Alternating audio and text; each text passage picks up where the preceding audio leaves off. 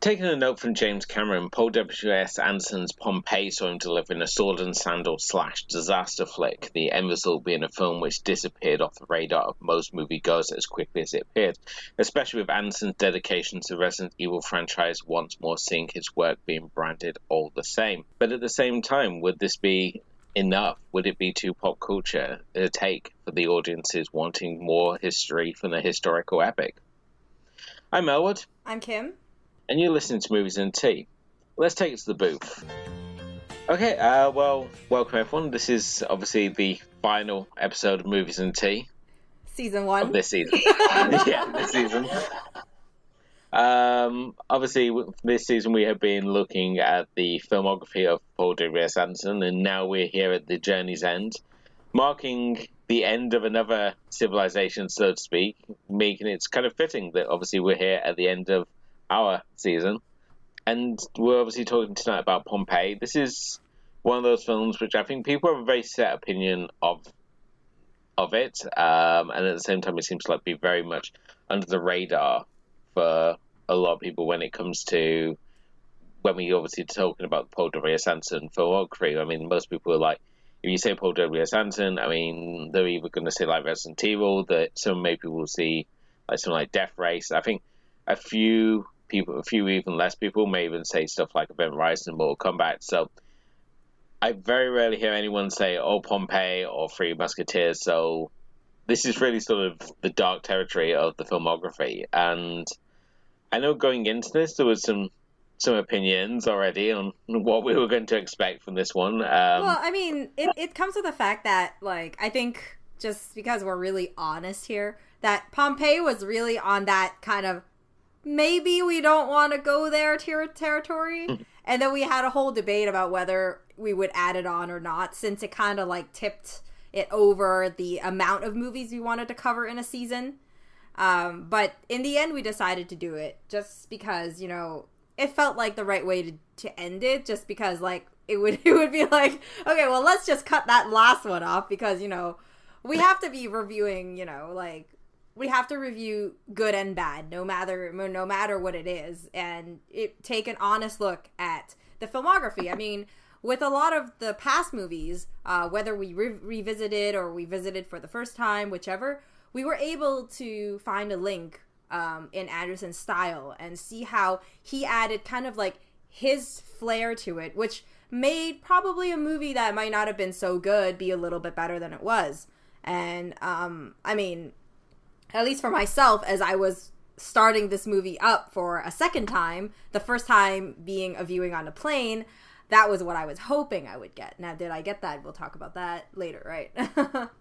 I'm just about to say, I mean, you're obviously saying you saw this on a plane. I'm about to say that would be like the perfect setting to watch this movie. This movie's like very much like Three Musketeers. It's sort of like, I'll watch it if it's on, but I'm not going to seek it to put it on. That would be my opening sort of thoughts on this one. And it seems to be the case with a lot of these later Anderson movies. I don't feel the same sort of excitement that I feel for sort of like that early period and perhaps somewhere around the middle period. I mean, obviously when we talk about films like Soldier and like Death Race, I have that kind of excitement still for his films. But obviously when we get into like the later films like Resident Evil 27 or, you know, this film, it's sort of like there's some, I don't know, it's why we have some sort of hesitation going into them. And I think whether it's just the fact that he'll try like an editing technique or a cinematic style, and we somehow assume, at least in my case, that this is what we're going to get with this film. This is going to be like his new sort of dedicated style. I mean, certainly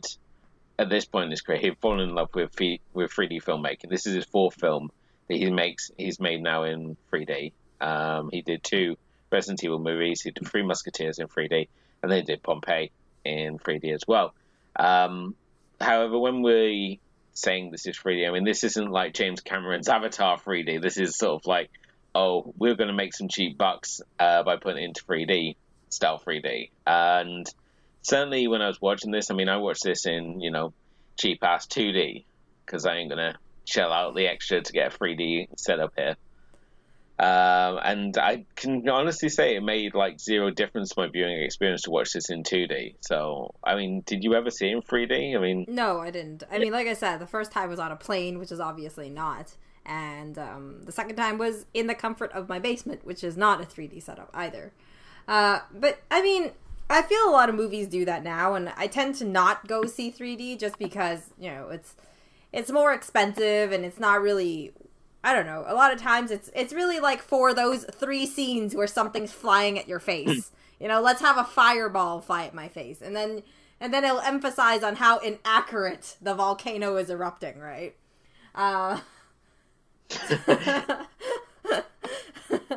So, I mean, like, I don't know. I mean, obviously you kind of have an idea right now on how we're feeling about this movie. So, let's start right away. What did you feel about this movie? Like, what are your first thoughts about it?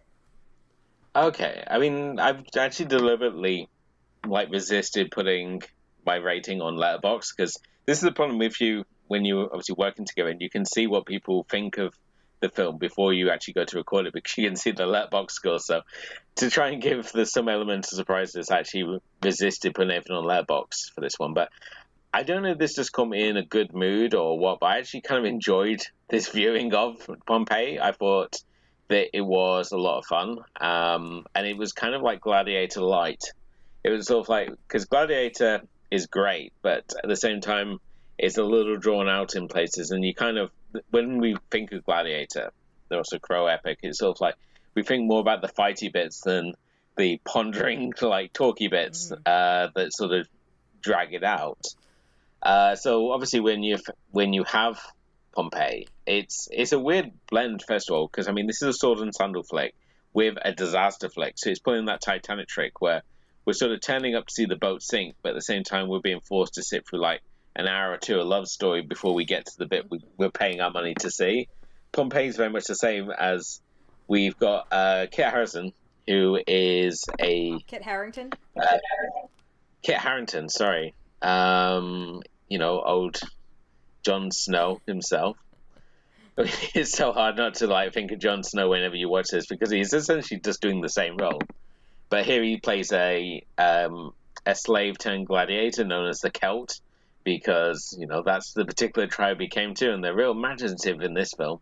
So he's basically become this invincible gladiator who's worked his way up the ranks, and he finds himself brought to the city of Pompeii and trying to battle to win his freedom. At the same time, he catches the eye of this wealthy merchant's daughter called Cassia. Yeah, played by Emily Browning, and they form this very unlikely romance. I mean, this isn't just the fact that, you know, he's a gladiator, she's obviously of power and money and influence, because even in historical context that would have made sense, because gladiators were often whored off to ladies of money, because, you know, they were seen as these desirable specimens of manhood. So the connection there was easy to make, but the meeting of these two characters is just so stupid that it means that the love story between these two makes absolutely no sense. So in the meantime, we've obviously got the corrupt Roman senator here, played by Kiefer Sutherland, Corbett, playing Corvus, who, I mean, he's basically sleepwalking his way through this, but he's sleepwalking his way in such an entertaining manner. He's sort of like so much presence in this film that he doesn't really need to try. He's sort of like that base level of evil, but he's somehow managing to act above everyone else in the movie. And obviously the big sort of finale obviously is the eruption of Pompeii, of Mount Vesuvius, I'm right in saying? Yeah.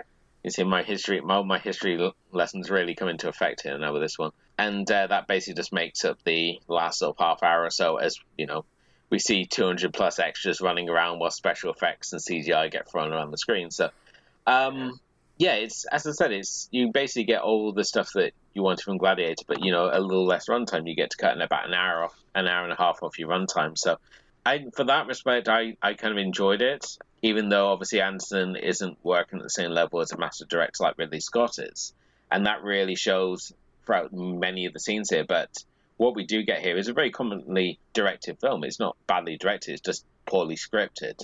More than anything, and I think that's where it really breaks its own legs. Is the fact that the script is the script, as in the dialogue, is fine. It's just the actions and the way we get to certain moments is very poorly done.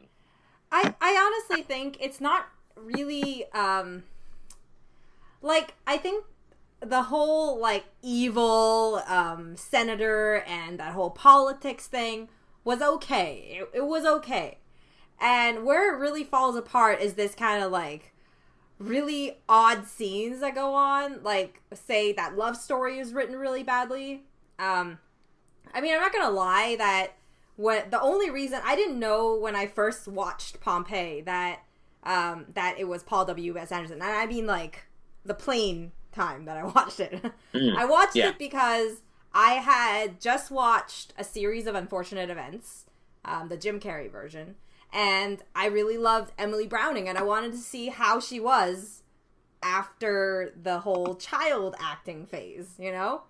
And obviously, I'm not one of those people who like Sucker Punch. I actually think that's one of the movies we should actually discuss eventually. Maybe in our, like, after hours thing that we were talking about before. But, like, so I really just went in for this. And I saw so many bigger names than I expected. But, I mean, like, as much of a romantic as I was, oh my god, this love story was just, like, ugh, so bad, you know? And it was just, and you know, on top of that, it was so expected. Like, the only thing I remembered of Pompeii was the ending, was because I thought the ending was so predictable that it was, like, so easy to know, oh, this is what they're gonna do at the end as the volcano rushes in, you know, sort of type of thing. Because, you know, it's kind of like Titanic. You know what's gonna happen. There really is no, like, alternate path to this that's gonna happen. And I think that sometimes movies like that has that sort of crutch where if you don't treat it in the right way and you don't end it in the right way, then it becomes this kind of like forgettable mess, in both a literal and, you know, figurative way. So yeah, no, I thought this one was like, the disaster was done really well. I love the CGI, and I thought it was really entertaining how everything was done. Even the most improbable part of the water coming in, like the whole tsunami coming in and a wall blocks it. Yeah. You know, even in the most improbable parts. But that is, you know, I think it's kind of like, we haven't had really great disaster movies. So when we see disaster movies, it comes to be expected that you kind of have this suspension of belief. And this movie is kind of like sped up in the sense that, you know, Mount Vesuvius didn't have like fireballs shooting out in like a day. It probably took a while for the ashes to fall and for it to start erupting a little and shooting all kinds of stuff out. And, you know, in real life, like, I was watching it with, you know, I was watching it with my husband, and he was like, you know, lava should be moving much slower than this. And I was like, yeah, but how entertaining would that movie be? You know?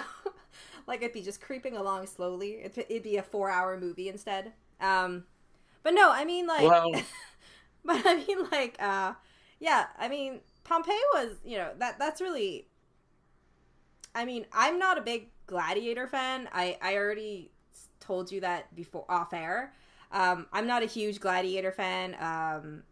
I don't know if it's the content because it's like super long, but also because I don't like Russell Crowe. So I never actually finished Gladiator, but for what I remember of it, this one has like a lot of like bits of Gladiator in it. It's kind of like a crappy version of it, I guess. But I do appreciate that Anderson obviously has a lot of like presence in this also. So like, other than the fact that this is one of the few films that he didn't script, but I guess that's where the quality drops. We, you know, fast forward to like when we were talking about it, and I think Shopping, and we were talking about how maybe he shouldn't script his own films. Now I take that all back. Maybe he should script his own films all the time. He certainly got better as a writer. I think as he got more sort of confident as a writer, and you could tell as the films have obviously gone on, and certainly with the material he's dealing with, he's a very good sort of like popcorn writer. So when you see him writing things like Death Race and Mortal Kombat and Resident Evil, these are very much his sort of real house. He doesn't write sort of heavy social things. And I think that's where Shopping obviously stumbled, is the fact that it's got all these social implications. It's got all these sort of character interactions supposed to have like more depth to them than I'm a bad guy, I'm a good guy, I'm going to spite you, and one-liners and that sort of thing. So that's sort of his wheelhouse. And that's nothing to obviously to take away from Anson, because he, as I said, he writes very visual cinema, and that's obviously something that he came to his wheelhouse. I mean, he's actually a big history fan. That's what drew him to the project. He was very interested in the actual eruption of Vesuvius. And as you said, I mean, he didn't actually write the script for this, making it one of the more rarer properties, especially when you consider the fact that he's like written the stories for like the direct-to-video sequels to Death Race.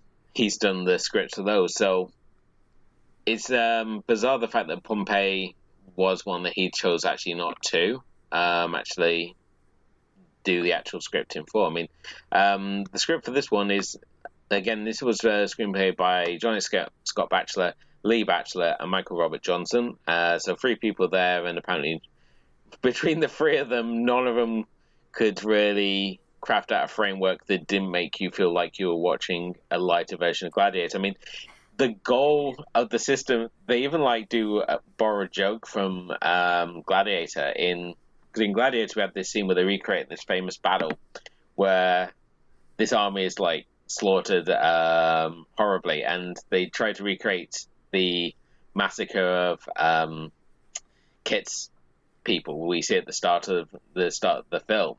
And of course, being a heroic gladiator, of course, he manages to rally all these gladiators together and defeat the overwhelming odds and like pull off this win. And of course, Kiefer Sutherland goes, "Oh, my history might be a little off, but I'm sure we won this battle." Of course, copying that same joke from Gladiator, and I think that kind of stood out. It's like, oh, that was a bit stupid.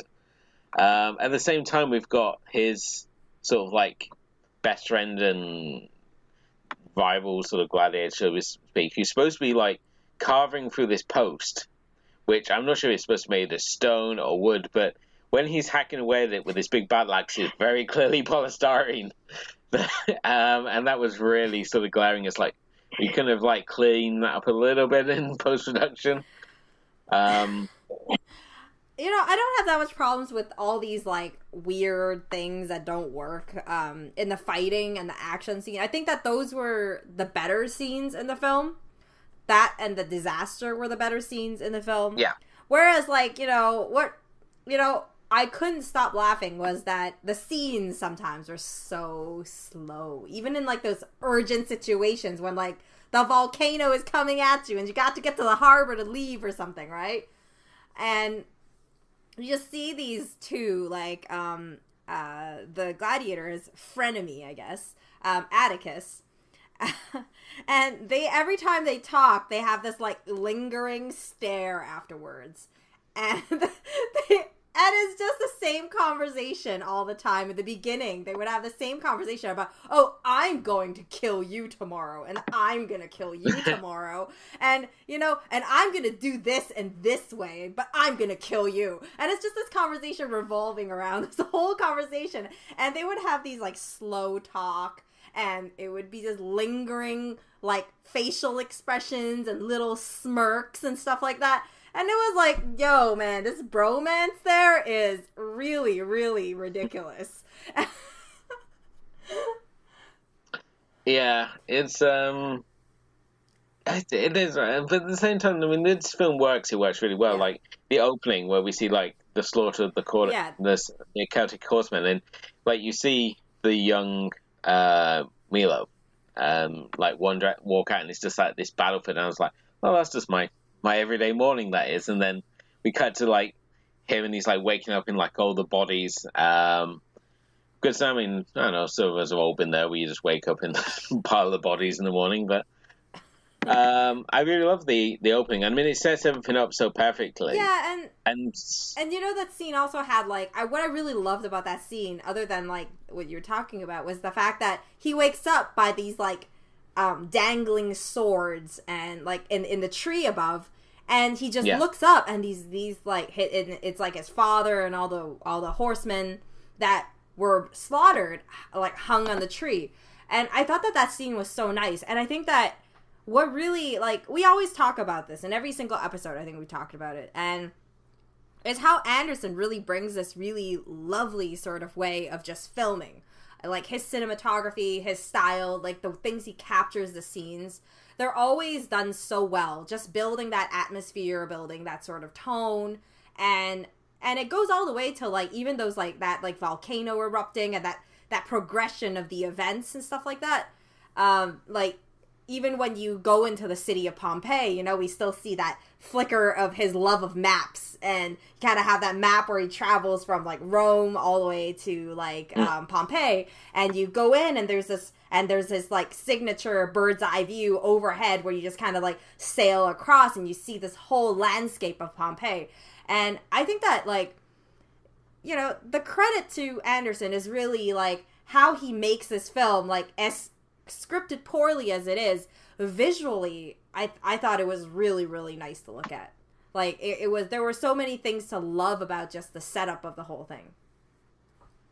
Oh yeah, definitely. I mean, certainly, as you said, all the trademarks are pretty much there. You've got obviously like the God's Eye view, you've got the centralized framing of shots, and certainly when we look at the Tree of Woe there, and I mean that's some real sort of like stabbing it and breaking it off when you not only slaughter the people, but then you're going to take the time to hang them in a tree with their weapons beside them. I mean, that's just like some real dedication to shoving it in your enemy's faces. We just trash your ass. So that was really cool, and it's a really visual, good shot. We obviously get the symmetry when we have like the centurions marching into the Colosseum. It's just like these little flares that you obviously pick once you know that they're there and you can spot them in each of his films. It's really great to see them. I think the only one that we didn't really see this time was just sort of like the endless corridors. And I was surprised. I mean, obviously the amount of time that we spend around this Colosseum. I mean, Vesuvius is erupting, and we've escaped the Colosseum. So what our first instinct is, oh, let's run back to the Colosseum to get horses. And you're thinking there's not like a stable or, you know, just some other place we can find horses, rather than go to the Colosseum, which only seems to serve the purpose to have him re-encounter our two main sort of bad guys of this piece, and to set up the over-dramatic chariot race through the burning streets of Pompeii and Chippinelli. And then that epic thing that you can, if you ever got caught in handcuffs, you can take a piece of wood and you will unlock it. Yeah. You know, I don't know. I mean, whoever scripted this and greenlit the script, I don't know. I don't know what to say. Like, I mean, there are so many, like, I don't know, just it's hard to comprehend that people actually thought that this was a clever way, that this was like, I don't know what to think about. Like, the script is just so many plot holes and so many issues with it that it's hard to kind of like turn away from any of that. I don't know. Yeah, I think this is the problem you have, is that you have very capable actors. I mean, no one's especially a bad actor in this whole thing. And I mean, certainly, especially in the case of Kit Harington, who, I mean, he's completely jacked in this role. And I mean, his whole reason for signing to the film is that he wanted to do one of those roles where he had to go for a body metamorphosis. So to, like, you know, get bulked up for a role. Unfortunately, he got like really into it, and he was going like to the gym like 6 days a week, 3 times a day. And his trainer actually highlighted the fact that when he'd like worn himself down to exhaustion, that he was actually suffering from body dysmorphia, and that he just needed to ease off, because he was like determined just like get himself in such great shape. And certainly when we look at the shape he's in when he walked in, when we get the money shot at the start when he's walked in the armor which is cut in all the right places.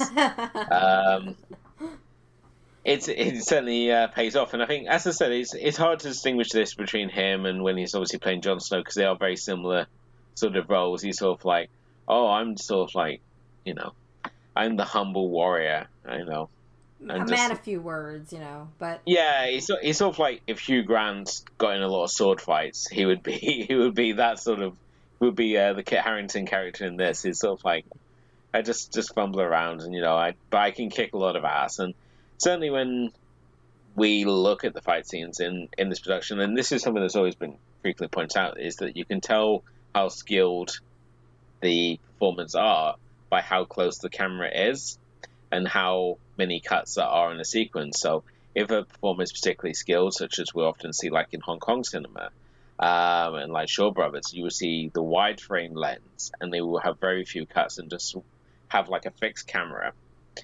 So when we look at things such as like Jackie Chan's like Snake and Eagle Shadow, you have that fixed camera, and you watch the two performers who will be battling back and forth across the screen. In here, we've got sort of a camera where we get quite a lot of shots where we get to see full body shots, and they incorporate a lot of close-up shots as well. But it's not shot with any of the sort of franticness, frankly, of Resident Evil: The Final Chapter. He allows these sequences to breathe, and we can see what's actually supposed to be happening on the screen. And the actual fight choreography is really sort of satisfying. There are obviously moments in it which did obviously raise grumbles for myself, that things such as like axes being thrown that way, aren't going to have that effect. Every time someone throws a spear, it's like essentially the same as if I threw a broom handle at you. It's sort of like that has no power or effect whatsoever. It just seems like this flimsy pole that's being thrown across rather than anything that's got any sort of like force behind it.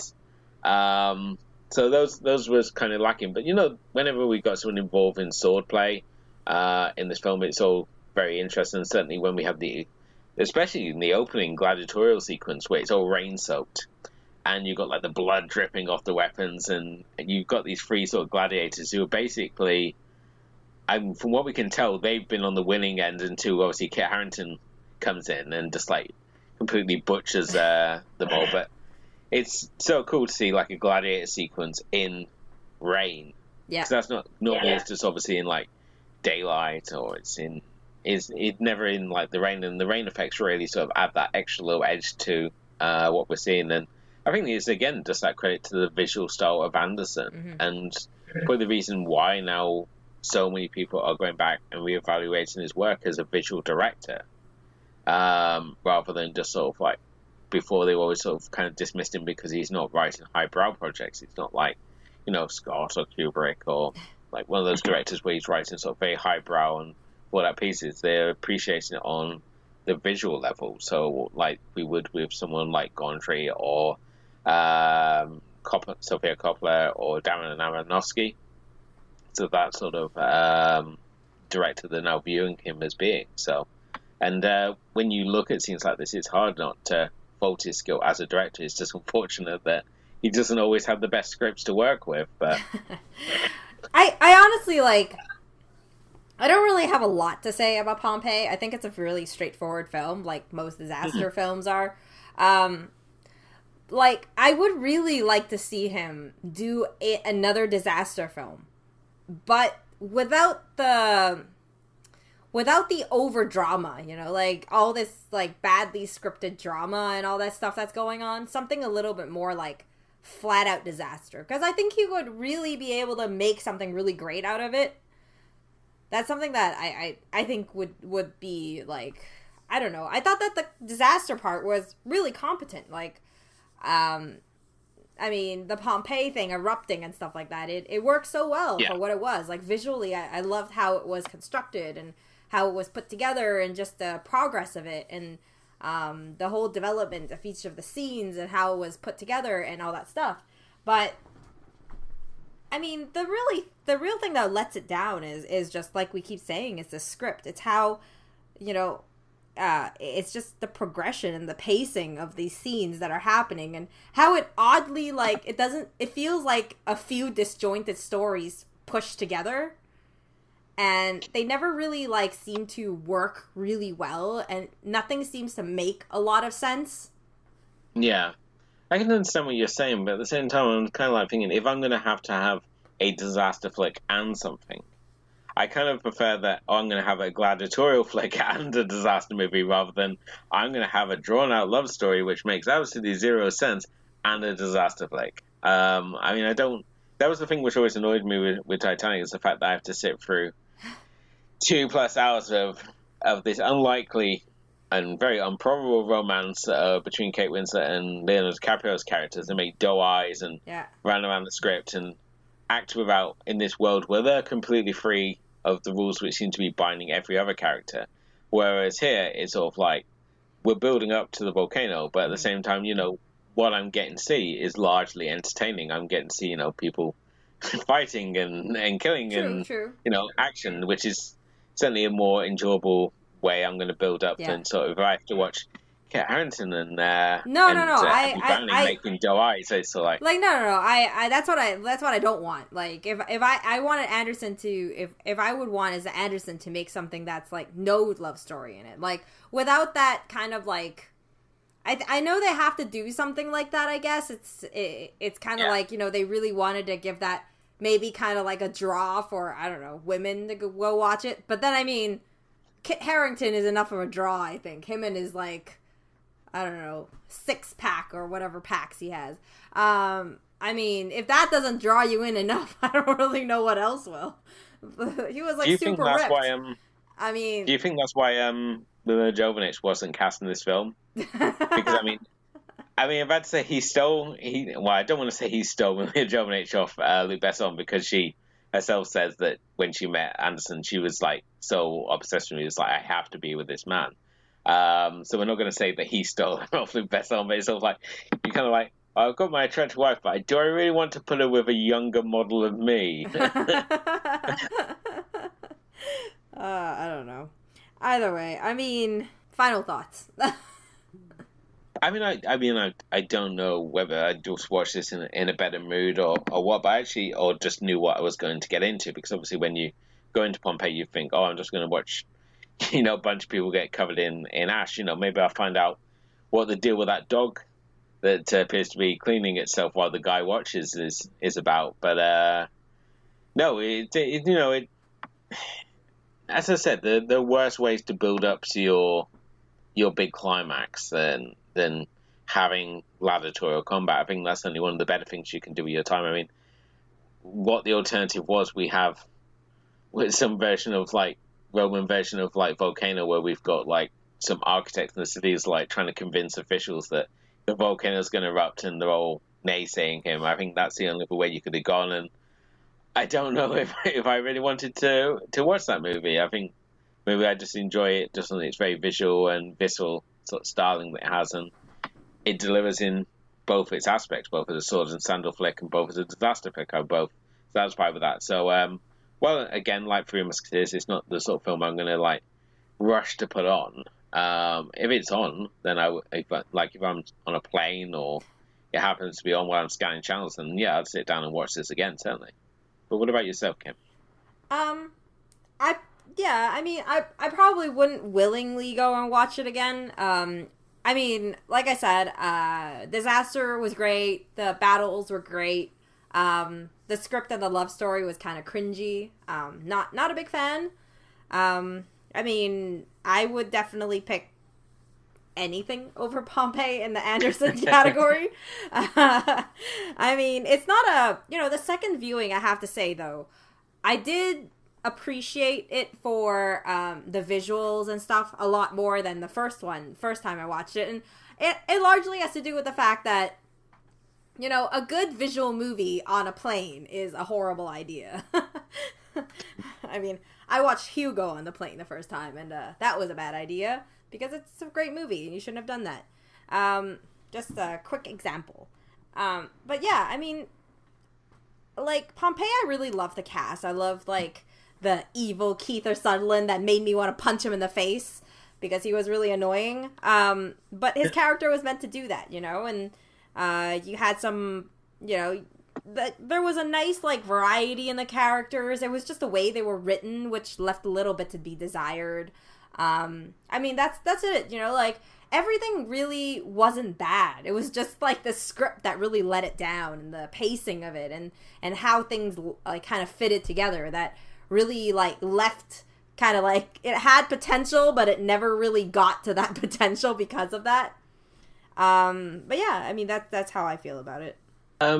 Obviously, Anson currently only got one film scheduled at the moment, which is another video game adaptation. He's doing Monster Hunter, again teaming up with his wife, who's been confirmed as being cast. I don't think anyone was surprised at that casting. At the same time, no one's really complaining at the same time, because we all like to see her playing the action roles. Yeah. From what we know at the moment, it's going to see an American. That's all we know about it. Being dragged into parallel universe that the series is set in, and learning how to fight monsters. So it's the moment there's rumors that there's going to be a final climactic battle that's going to take place in the real world at the LA International Airport. This is really also tying it into this current trend in anime where we have real people, sort of like the nerdy guy or nerdy girl, dragged into the MMO world of the game they're obsessed with, and suddenly, of course, being this chosen one style character, and we saw it in things such as like Sword Art Online, and it seems to be this real sort of trend, this sort of like this geek masturbatory fantasy of like, all those useless hours that you wasted on this game are now going to like serve a purpose of, and not be about you just spending all this time in your bedroom by yourself. That, you know, it's all about building up, and it's kind of like that Last Starfighter vibe, just obviously given that more modern twist, and it seems to be what they're going with Monster Hunter, which I suppose is a good way to go. I don't know. I mean, would you prefer like a more sort of traditional sort of like kind of like Willow, where we're in a fantasy world and, you know, these things exist and we're going to be a fledgling hunter going out and learning the skills of being a monster hunter? I don't know. I mean, I don't mind that story at all. I mean, I have like really good faith in how he's gonna bring this story to life. I mean, if anything, like Anderson's accomplished a lot in the Resident Evil. Like, I know a lot of people don't agree with me, but he's accomplished a lot more than would have been expected. And regardless of that, or you know, like Mortal Kombat was, you know, a success, and you know, there were many things that he adds to a movie which really works. And because he has a love for the video game world, I really think he's going to be able to create some really nice vision. I've never played Monster Hunter, but I do want to play Monster Hunter World because apparently it's incredibly fantastic. So maybe like keep your eyes peeled on this shameless plug for our other podcast, Game Warp, that maybe if we find enough money, we'll play that game. We'll buy it. We'll play it. Yeah. As with anything, you buy it, we'll play it. That's basically how we roll down in the especially game the AAA game world is it's like super expensive. So for further viewing, what would you pair with Pompeii? Oh yeah. Okay, so with Pompeii, I mean, it's really a number of different angles you can go with this one. I mean, obviously, if you want a good volcano flick, I mean, you've got two absolutely great films which were released in the same year, and that would be, but you could go with Dante's Peak or Volcano. I think both obviously are modern day films, but they both do the volcano shtick really well. If you want more sword and sandal, I think it's going to be either a case of you watch the first Conan the Barbarian film. If you want a little more sword and sorcery edge to it, you watch Conan the Destroyer, which I personally prefer, but certainly the Barbarian and certainly the gladiatorial angle is definitely more in the first one. And I would also recommend like Ridley Scott's unofficial Sword and Sandals trilogy, which is made up of Gladiator, Kingdom of Heaven, and Black Hawk Down. That trilogy is just absolutely fantastic, and as I said, certainly when you look at like Gladiator and Kingdom of Heaven, you're getting certainly plenty of really exciting fighty bits that you obviously get in this film as well. So it depends on which part of the film you want more of, really, for my sort of picks. But I mean, Kim, what would you sort of view for your further viewing? I kind of went the route of more of a disaster flick. So, I mean, for me, I thought about kind of like, I went in the way of, something like San Andreas or something with The Rock.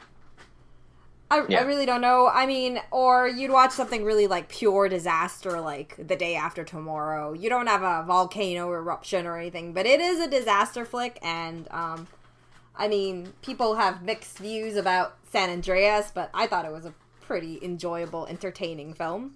It's nothing masterful. It's a disaster flick. It's good. It's a disaster flick. What do you expect? And, well, I actually, as I was watching this, I also thought about, like... So, yeah, I mean, other than that, I thought about Journey to the Center of the Earth. I mean, that one had that kind of, like, 3D element to it. It had some sort of adventure. There was a little bit of kind of, like, a disaster-y thing, sort of thing. I think it could be a good pairing, too. A little bit of fantasy. And that's it for me. I really don't know. Yeah. This was a tough one to pair. Okay, I mean, it's certainly one of the more unique ones. But yeah, I mean, this obviously brings us to the end of our time with Paul W.S. Anderson. It's been an experience, to say the least. I mean, we've had some highs, we've had some laughs, had a few lows. But yeah, I feel that.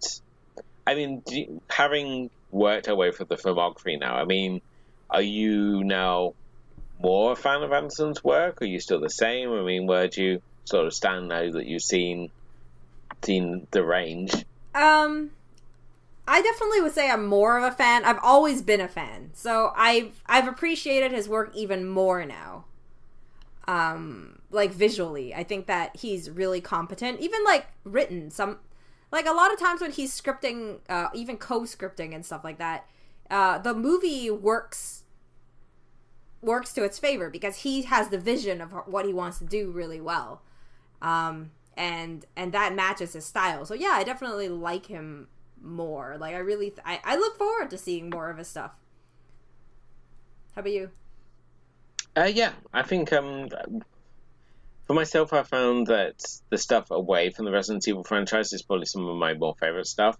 And I think it's really just the last chapter. The last chapter in particular just like kind of tainted me on that whole aspect of it. I mean, obviously, certainly what he did with the Resident Evil franchise. He started off as a video game adaptation, and then he took it and really ran with the idea and took it in some like really unique worlds. A very improbable end game. Where when we actually found out what we've been building up to, like the reason for these events, it seemed like, as you pointed out, it seemed like, oh, that doesn't really work well. But certainly when we look at his more one-shot sort of productions, such as like Mortal Kombat and Soldier and Death Race, there's some really interesting stuff there. And certainly, I think visually, as a visual director, I appreciate him more. I still wouldn't say he's sort of like up there in my top echelon of directors, but certainly as a visual director, I've certainly come to appreciate his style more than obviously just dismissing him just on the basis of, I think, like a lot of people do, the fact that he made so many Resident Evil movies. It's sort of like, why are you so obsessed with making these movies? It's like, are there not other stories you want to tell? But when you look at the whole of the saga of Resident Evil and just where it went, and certainly when you consider what he may have done with like Alien vs Predator or Death, like if he had more hands-on approach with like Death Race, what he could have obviously done with those franchises as well, it would have kind of been interesting to see how he developed those worlds. But alas, it was not to be. But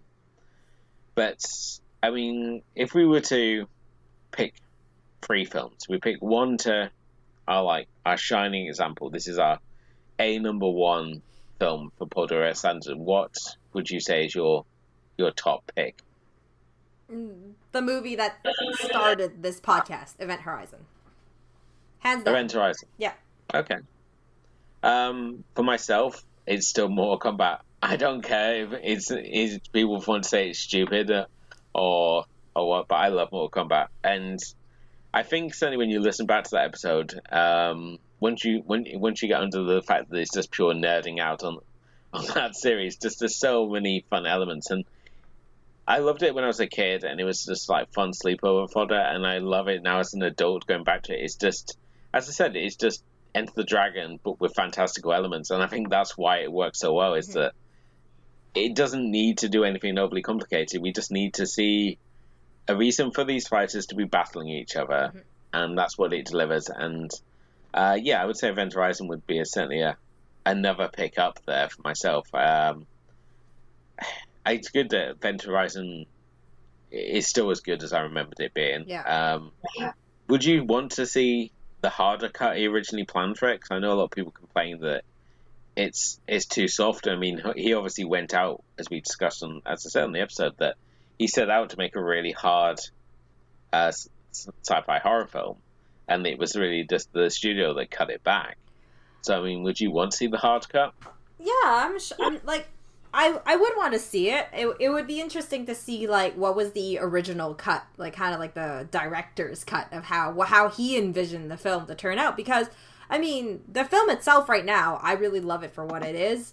It's more of a thriller than kind of like a gory horror. It still has, like, those horror elements in it, and it's more psychological, and that's really, like, my wheelhouse. I really love films like that. But, I mean, I really love to see what his vision of it originally was before, the studio kind of, like, cut back on that sort of thing. It'd be interesting. Cool. Now, the hidden gem of the filmography, what would you say is his most unappreciated film? Unappreciated. I'm going for more of, like, maybe unappreciated and kind of unknown. Okay. I would say Shopping. I think Shopping's, I really liked, I can't say, I loved Shopping a lot, but yeah, I thought that Shopping was a really good debut for him. There was this kind of, like, you saw, like, this depth that he had when he first started, and, like, the voice that he had. And obviously that wasn't the voice that he continued to have now later in his career. It's more of, like, straightforward stories that he's telling.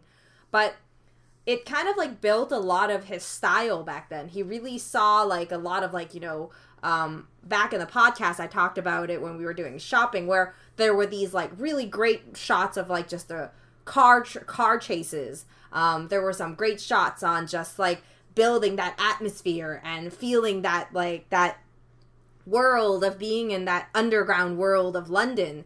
And that sort of thing really works. Like, the contrast he has, and, the long, endless corridor stuff, and, that sort of thing. Like, it as a starting point, it's something that I feel is worth looking at, especially if all you see in Anderson is Resident Evil. Then this is a good spot to go back and see that, this director started off really strong as well. Like, there were obvious flaws in Shopping, but I don't think a lot of people know about it. And I think that that's one of the reasons why it's kind of underappreciated. Yeah, I was really not sure what you make of Shopping, because, I mean, it is a slower paced film, but certainly when you compare it to the other films in his filmography, I mean, it's very sort of very dialogue driven, and the fact that when you watch the trailer you think, oh, it's going to be like this balls to the wall, like Fast and Furious style action movie, we're going to be like ram raiding, and we're going to have car chases and fighting, and it's actually like, no, you have these three set pieces, and then you have a lot of, like, dialogue and sort of politics within this sort of world that sort of unfold obviously between, like, Jude Law's character and certainly how he interacts with other sort of characters trying to make their way out of the situation. I thought it's very interesting, and certainly when we looked at the films in the filmography, it's amazing how many times they come back to Shopping. It's like the producers saw Shopping, it was like, this is why we wanted to bring Anderson in, and certainly opened a lot of doors for him in Hollywood. I can't help but wonder if it had been more of a success on its release, if he would have turned up and been like the Danny Boyle style director, he would have just made those sorts of films and just been like very sort of like society based sort of films rather than more sort of like studio sort of Hollywood blockbuster sort of some of popcorn sort of flicks that he obviously sort of moved on to and what he's probably best known for. But if he would just made sort of like more sort of like society sort of based films like Danny Boyle obviously did with like things like Shallow Grave and Train Spotting and that sort of path. How about your hidden gem? My hidden gem for myself is Soldier. Right, that was my second choice. It was a debate between Shopping and Soldier. Soldier is just, it's this wonderful little, it's like an 80s action movie. And at the same time, you've got this wonderful performance by Kurt Russell, who speaks about 5 lines in the whole film. Just this idea of this guy who's been hardwired from childhood to be a killing machine.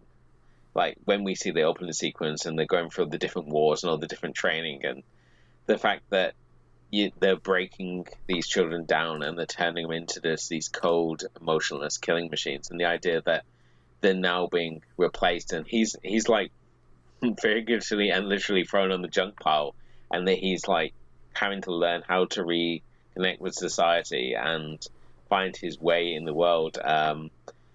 And yeah, it's got obviously those. When we get into the second half of that movie, it just becomes like a fun sort of 80s action movie homage. It's just, there's great fun there, but just like the build up to that finale is just a lot of fun as well. And I think it's just really helped by the fact that Kurt Russell's so good in that film. It's a real sort of change of pace for him. He's not just a tough guy. He's sort of like the emotionless and wordless tough guy. He's all about his performance, how he puts himself across, and I think that's what makes it so special. And it's a shame it's been sort of forgotten, really. I mean, I don't think they've even updated the DVD. It's still a flipper, as we got way too excited about finding it out for. So trust me, and I mean, like, you think we were excited? A lot of people were excited about it.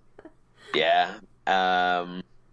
So if you want to see some serious nerding out, just either go to our Facebook page or Instagram and look for that flipper, and you can see some people getting very excited about that. There's some real good DVD nostalgia talk on that one.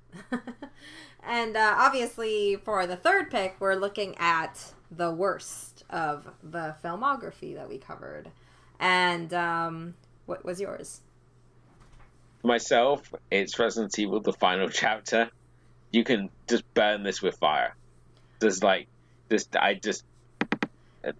no words to encapsulate the rage I felt watching this movie, and it's really down to the editing. I mean, there's a good film to be found in there, but this film is edited like they gave the film to a kid with OCD on the ups and downs of a sugar binge. Nothing ever stays on the screen more than like 2 seconds, and it's shot at such close proximity. Like every action scene is just so frantically paced, and the fact that you have Colin Salmon, who should just never be anywhere near film. It was bad enough the fact he was in the first film, but at least he had the dignity to kill him off in the first quarter. To actually have him as like a main protagonist was just like excruciating. And I mean, he was bad enough he turned up in Alien vs. Predators, but at least he got killed off in that as well. But no, there was just so many issues. I mean, even the end game, which you pointed out, and I think when you pointed out the flaw in the end game for the Resident Evil franchise, it just like broke it. Did I? Like, did I point out a flaw? Because I honestly I don't have a lot of hatred for Resident Evil. I accept it for exactly what it is. And I actually like the final chapter a lot more than, say, if I were to say, like, Afterlife would be the one I hated the most. I know you have big issues with editing. I've never had issues with editing with it. Like, I don't notice these things. I thought it was fine. Like, it didn't bother me that much.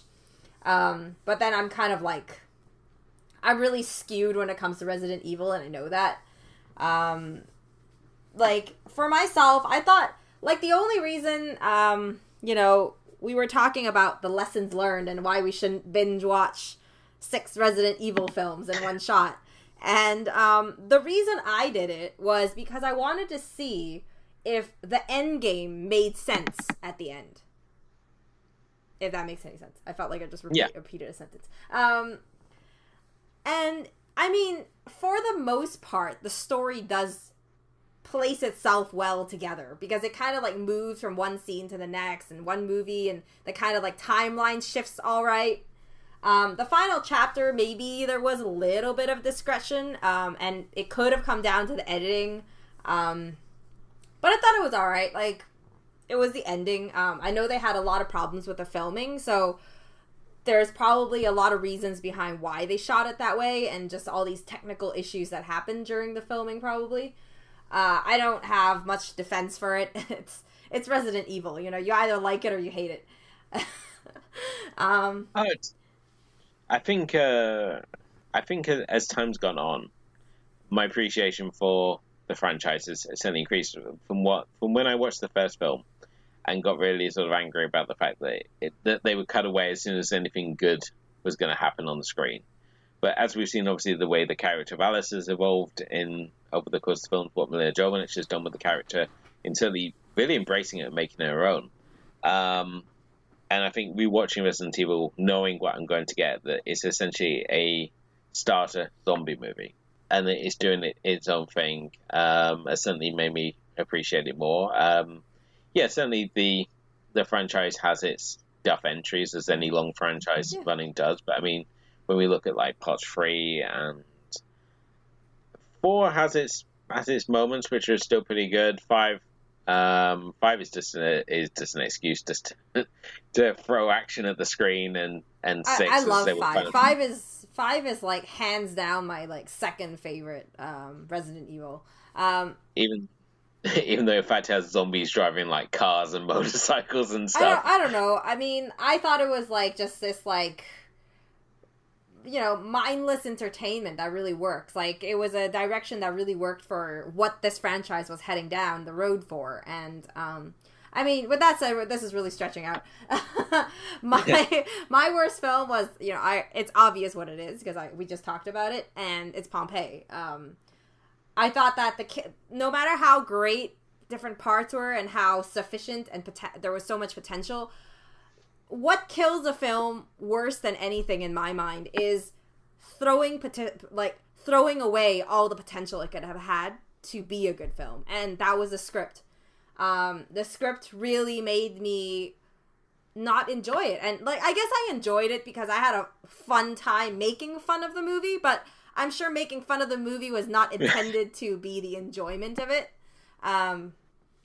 So yeah, I mean, we already talked like 30 minutes on Pompeii, so I'm not going to elaborate on my point anymore.